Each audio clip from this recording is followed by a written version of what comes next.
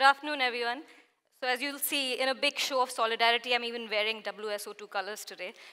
That was a coincidence. But yeah, I mean, I speak very quickly, so I'm going to get through this very quickly as well. And I'd love to keep this conversational. So if you do have questions, please do feel free to ask in the middle of the presentation as well, actually. All right, so we've already heard a lot about open banking. And technology actually has been enabling huge shifts in the overall financial services ecosystem, especially in this part of the world. In China, I'm sure we've all heard of WeChat, Alipay. WeChat has more than 1 billion users, billion monthly active users, 800 million of which are actually WeChat Pay users as well. More than 300,000 offline stores in China except WeChat. Then there's Alipay. There's more than 526 million users of Alipay again. And they've actually even become the biggest money market fund in China, right? All across the world, there's digital-only offerings coming in. There's Fidor, N26. In Germany, there's Movin in the US. So multiple such offerings coming in. I live in Hong Kong. Even in Hong Kong, an entire virtual banking directive has come out now, and multiple companies are now trying to create digital-only offerings even over there, right? Of course, because of this whole competition coming into the market, the bigger banks across the markets are now looking at opening up their APIs. And you heard a lot about that already in the previous sessions about open banking and open APIs. You know, I've taken some examples here like DBS. And these are banks who are opening up their APIs not just because there's regulatory pressure and regulations are asking them to, but because there's competition and they want to stay ahead of the curve, they're already innovating, right? DBS has more than 155 APIs on their API management platform. We are working with the Union Bank of Philippines. They have more than 60 APIs on their platform as well. Multiple banks are actually opening their APIs. Then you heard how policy overall across the world is changing as well. In some cases, policymakers are, you heard Seshika's session already on how they're right now just taking a wait and watch approach, or in Europe and the UK where it's a very directed approach with PSD2 and with open banking. And then, of course, there's countries like India, where it's very interesting how financial services is literally being created as a public utility. The India stack it's an achievement in itself. I mean, it has everything right from Aadhaar, where more than 1.17 billion people now have Aadhaar identities, right? And there's the whole DigiLocker, there's eKYC, there's eSign. It's really enabled lots of businesses to be able to do things much more efficiently. So all of this is leading to a lot of benefits, of course, for technology companies, as I just spoke about. Even the big banks who have the resources, they're being able to create their own API management platforms, they're being able to create their accelerators, they're being able to work with fintechs.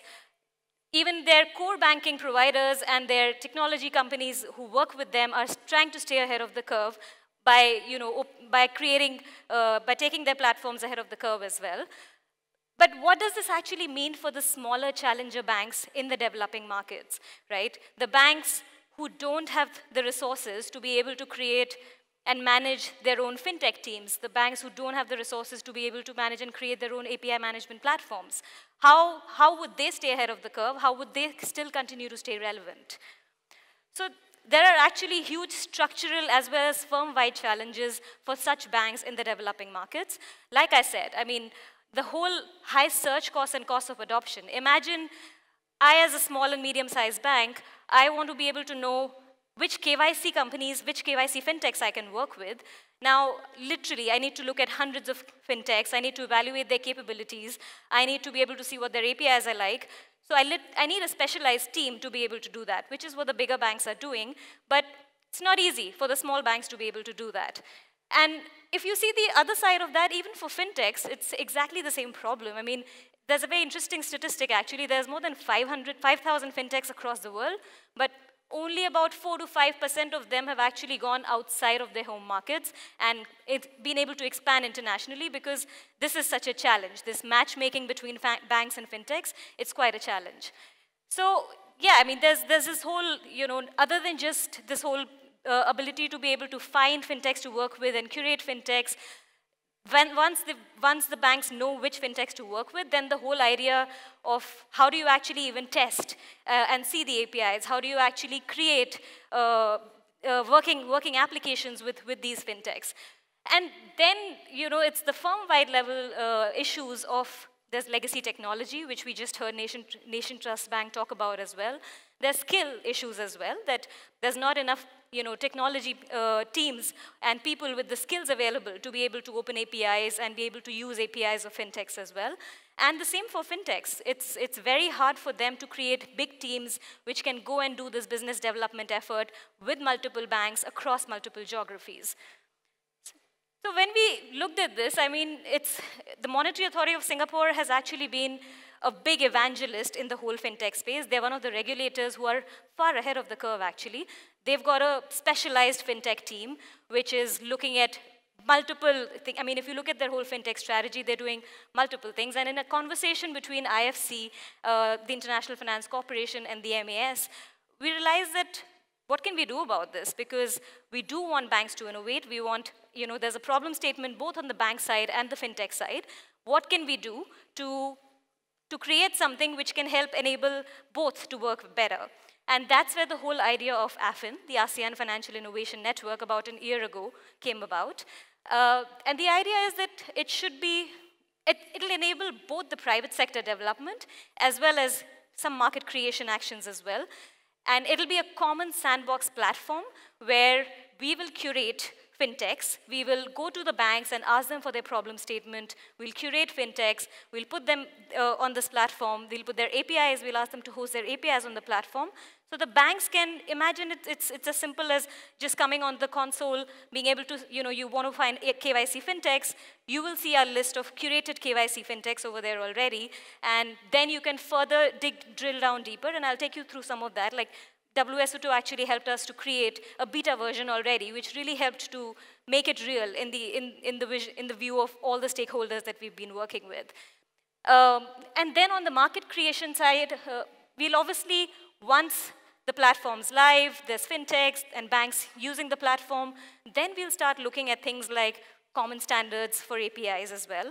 We'll start looking at how regulators can be observers on the platform also, because learning from regulators like MAS, who are ahead of the curve, who are already thinking a lot on how fintech can be, what fintech regulation needs to look like, it'll spread to the rest of the markets as well. And we'll create standardized membership rules, how there'll be whole integrity in the platform and trust about why banks and fintechs can come together on this platform. So yes, it's basically, like I mentioned, we've set this up as a common platform. Over the last year, we've actually gone across to the ASEAN markets, more than 10 countries, where we've worked with the banks, we've met different teams of banks, we've convinced them about the whole idea of this platform, for being a part of this platform. And the fact that this platform is, it's backed by stakeholders like the World Bank Group, by the MAS, by the ASEAN Bankers Association, that adds a lot of credibility to the overall platform, and which is why banks have finally, they want to work with fintechs. They do want to collaborate, and this platform, they can see the advantages of how being on this platform will actually help them to stay ahead of the curve. So this will be, and like I mentioned, the ultimate objective is obviously financial inclusion, that when we enable these small and mid-sized banks to be able to work with fintechs, there'll be new innovations in the market. They'll be able to reach sectors which they haven't been able to reach before, and ultimately that will lead to financial inclusion, which is what IFC's mandate is. So how will all of this alleviate some of the structural and firm-level challenges which I just spoke about?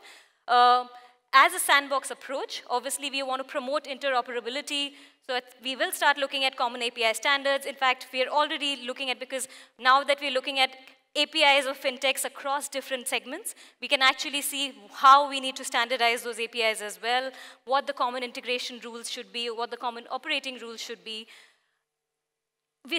MAS is actually going and speaking to all the regulators across the different ASEAN countries as well, and making them understand that this is about not just banks opening their APIs, but banks being API consumers as well, which is a very different idea actually, where it's the fintech's APIs which the banks are consuming, and at some point, the banks can also host their APIs on our platform. So as you see over there, I mean, we have a very ambitious aim, actually, that we are starting with this, but we actually want to become the biggest platform where maximum number of fintechs that you can think of, you can find them on our platform, and all their APIs will be hosted over there. The banks can actually very easily then have the matchmaking can work very easily on this platform. How we leverage technology, I mean, this is just a broad vision of what the platform will look like. This layer in the middle is what we think of the magic layer of the AFIN platform, which will obviously have multiple components. Well, one component will be the marketplace, which is what I spoke about, where all the fintech's information is going to be there. The second layer is then the API manager, where actually the fintechs will have their APIs. And then will be the actual sandbox, where banks, once they want to work with those APIs, how can they actually very, very easily have all the DevOps tools and everything on that sandbox itself to be able to create accounts, to be able to then use the APIs and experiment with those APIs and know what does the fintech's capability actually meet what their requirements are, and can they then, there'll be a path to go live as well from there on. So yeah, and then imagine that any fintech sitting in any part of ASEAN, once their APIs are hosted on this platform, any bank in any part of ASEAN can then actually experiment. So that is how powerful this platform can be, that anywhere in ASEAN, innovation can happen because of this. This is just an example of, yeah, this is how we used the WSO2 API manager. And in fact, Darren is here from Industry IT. Industry IT are one of the technology consultants who were also working with us on this, where we very quickly sort of put this together. And I, as a non-technical person also, as a non-technical product owner, I could very easily use this platform, put the API information of the different fintechs. And this is what we use to actually show to the bank, show to the fintechs, make them visualize exactly what this platform is going to be about and how they can use it, what the benefits for them will be. So you can, and the WSO team was actually very, very good at even helping us out with some customizations that we required. For example, once you see the API of the fintech and you want to be able to subscribe to that API, then what if the fintech actually wants to host their own NDA on the platform as well? And hence, there can be a page like this where their NDA is also hosted. So it's not just NDAs with us as the platform, but also bilateral NDAs that can be enabled between the banks and the fintechs just via this platform. That's how powerful it can be. And of course, then yeah, signing up for the banks and signing up for the fintechs, all of that. Yes, so that is all I have. Like I said, very quick, because we are in a very early stage right now. Last 1 year has been spent doing all the biz dev, creating all the relationships, working with the regulators, working with the banks across the region, working with the fintechs. We've curated a whole list of fintechs across the region. We've spoken with 30 to 40 of them. We've actually seen APIs of 30 to 40 of them as well. So this whole year has been spent doing that. And yesterday I spoke about it a little bit, but the stage we are at now is that we've run a process called the demonstration of capability process, where we invited proposals from multiple technology companies to come together and give their proposals to us. We said, okay, we need a marketplace, we need an API manager, we need a sandbox. Multiple different companies have these capabilities, actually. So instead of us going and figuring out who has the best capability, we told them, you work together, you guys figure out who has the best capabilities to partner with, and you come back to us with a proposal. We got more than 12 proposals, actually, and from there we selected 3 to do this demonstration of capability, where, again, we told them you have 3 to 4 weeks. We introduced them to some of our banks, we introduced them to some of our fintechs, and we said that, okay, now show us what you can deliver in 3 to 4 weeks. And we were very, very pleasantly surprised at the end of those 4 weeks to see the level and extent to which the development had been done and how real it was already becoming. And now we're finally going to be announcing very soon who the final technology development, who will be managing the whole technology development piece of the platform. And the Singapore FinTech Festival is happening in November, so we'll have some big announcements at that point of time as well. But yes, and if you want to know more, please write to us. I'd love to hear from any banks who are thinking of how they can use our platform very happy to discuss that. If there's any fintechs in the room, do tell us more about your capabilities as well. But yes, too much information. Everybody wants their drinks. Thank you so much.